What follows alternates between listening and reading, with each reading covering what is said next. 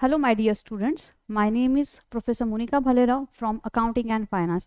Today, we are going to learn Foundation Course 3 subject, chapter number 2, that is, the chapter name is Intermediaries versus Non-Intermediaries. So, in this chapter, we are going to cover the different aspects about the intermediaries, what is the meaning of intermediaries, what kind of intermediaries are deal in the capital market and the money markets also. So, there are different kinds of intermediaries.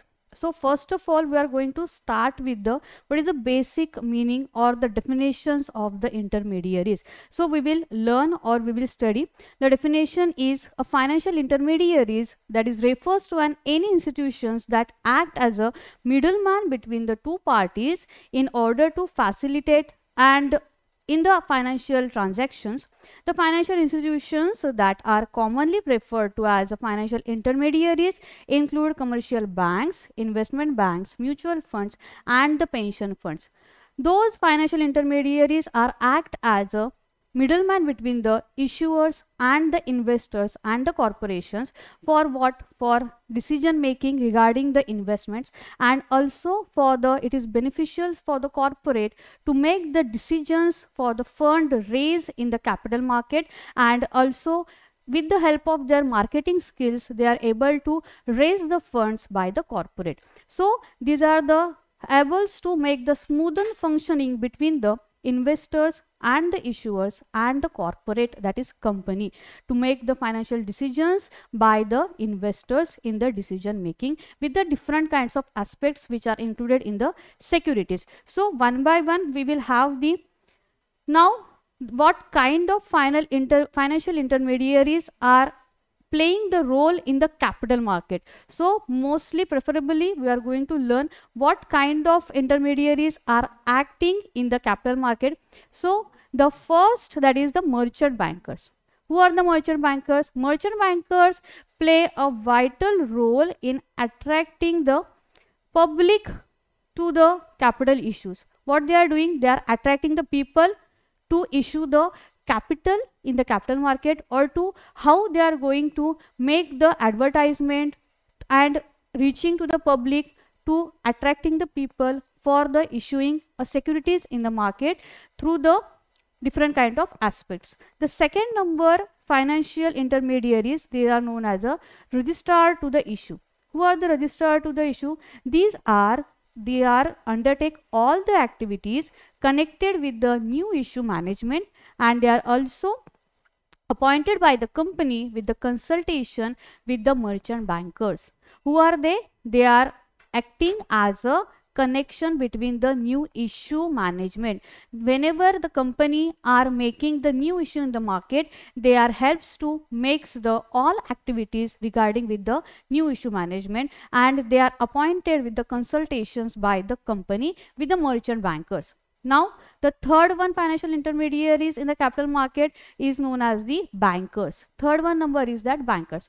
Bankers means any kind of banking institutions, they are known as the banking. So like any kind of commercial banks who are acting as agents, and some as the coordinator bankers also. What they are role playing? They are role playing as a transfer, transmission and safe custody of funds. They are doing the giving the full security about their funds, about their deposits to their customers. So that's why it is also the main important intermediaries in the capital market. The fourth one, they are having the brokers. Brokers acts as a intermediaries in purchases and sale of securities in the primary market. They helps to purchase and sale of securities in the primary and the secondary market, as both in the both market they helps to purchase and sale of the securities by their different kind of aspects. Last one, they are having the underwriters. Underwriters also one kind of important financial intermediaries. What they are? Who are they? They are acting as a, or they are undertake a specified number of shares or the debentures offered to the public. If the issue is not fully subscribed by the public. What does that mean? They are the underwriters. If a company has issued or company has subscribed the 1000 shares in the market, but the public has not fully subscribed or the public has not fully purchased that shares, for example, if the public has only purchased the 900 shares, then the remaining 100 shares, the guarantee or any kind of responsibility of that 100 shares which is taken by that underwriters. So the meaning of underwriters, they are doing the duty, that is they are agreed to take a specified number of shares or debentures offered to the public if the issues is not fully subscribed by the public. If public has not fully subscribed to that kind of all shares, then the underwriters will take the full responsibility to make any kind of help to the corporate. So these are the 5 financial intermediaries, those who are act as a best role in the capital market. There are the merchant bankers, registrar to the issue, bankers, brokers, and the underwriters. These are the basic meaning or the definitions we have studied. Now, right now we are studying the different kinds of financial intermediaries. Now the next slide, move on to the what are the functions of intermediaries, what kind of functions they are playing. The first one they are playing, that is providing the safekeeping, accounting, payment mechanism for the resources. For example, if the financial intermediaries can be the bank, we are taking the example of bank. So if we are depositing any kind of money as a deposit in the bank, then the bank has given the fully responsibility or bank has given the fully guarantee of keeping their all deposits, all kind of amount in a proper way. So that's why the most important functions of the financial intermediaries is that giving a safekeeping, accounting, and payment mechanisms for the resources. The second one is that diversifying risk. Diversifying risk is what? Diversifying risk is nothing but financial intermediaries are diversifying the risks about their investment. They are not giving any kind, they are not taking any kind of risks regarding with the customers. In that way, they are diversifying the risks. Then they are providing the liquidity. Liquidity, what does that mean? Liquidity meaning that is any kind of thing or any kind of assets can be converted easily into the cash. Means if you want to take the loan, if you want to convert your deposits into the cash, if you have converted into the if you want to converted investment into the cash, then it can be easily liquidate, it can be easily converted into the cash, which is nothing but providing liquidity.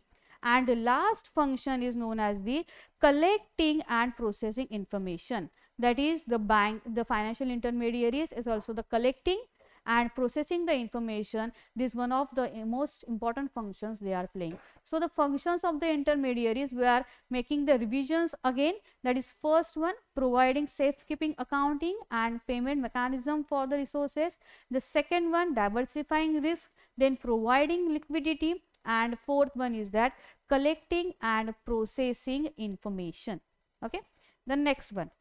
Now this is the classifications of the financial intermediaries. Now financial intermediaries is divided into the two parts, that is banking and non-banking. Under the banking part, those who are banking, that those who are acting the institutions as a bank, they are come under the banking criteria, and those who are nothing but NBFCs, that is non-banking financial corporations, these are all under the non-banking institutions. So the basically financial intermediaries are divided into two parts. It can be the banking financial intermediaries or it can be the non-banking financial intermediaries. So the first one, we are going to start with the banking intermediaries. Banking intermediaries, the first one is that the Reserve Bank of India, RBI, which is known as the RBI. You can see the logo is there. So RBI, one of the most important banking intermediaries who act as a intermediaries in the financial transactions, in the capital market, in the money market, or in the primary markets also. So the overview or the basic informations about the RBI is that, which is known as the Reserve Bank of India is the central bank of our country. It is the what? It is the central bank of our country. RBI, it is the central bank of our country. Next, when it is come into the existence, it is come into the existence in the 1st April 1935 as per the Reserve Bank of India Act 1935. The RBI has come into existence in the 1st April 1935 as per what? As per RBI Act 1935. And last one, when it is going to be a nationalized, it is nationalized in 1949. So this is the basic overview or basic concept about the RBI. Now for these lectures we are winding up here. So next lecture we will start with the functions of RBI. Till now, thank you so much everyone.